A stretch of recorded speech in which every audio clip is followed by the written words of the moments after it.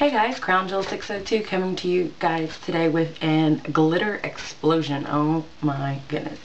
So I don't talk throughout the video, so I'm just going to go over real quick what I used in the tutorial.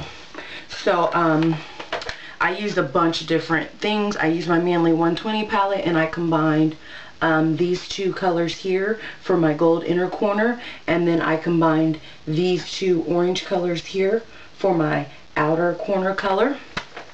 Then I picked up my red ginger palette just for my red outer, like my red crease color is this one. And then my highlight was one I never used before, but it's super pretty. It's a nice champagne shimmer, and it's that one there. So that's what I used on the eyes as far as glitter. They're all Coastal Scents loose glitters. The orange is this ripe orange glitter. You guys can see it here. Pretty. The little bit of red I used in my crease is crimson glitter.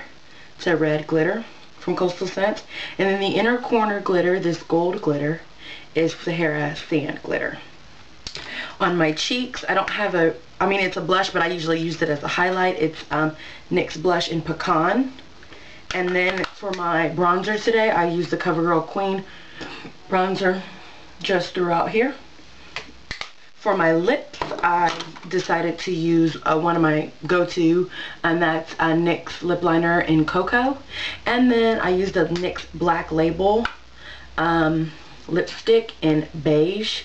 It's just an, it's just a nice, what I always think of Diana Ross, like a nice, super nuded out, light lip.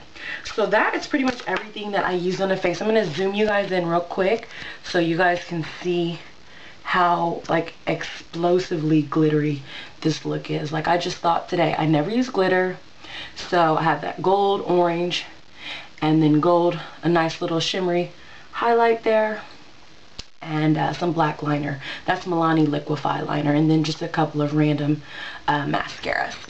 So if you guys want to see how to achieve this glittery look, it's kind of tedious, you know. You have to do the eyeshadow look and then the glitter on top of it. Oh, also the glitter glue that I used is this Hard Candy brand glitter.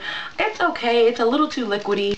I think I'm gonna try like the Sally Girl glitter. Also, if you guys have lash glue, a lot of people use that as well. So if you guys want to see how to achieve this, oh my gosh, glitter explosion look, then stay tuned.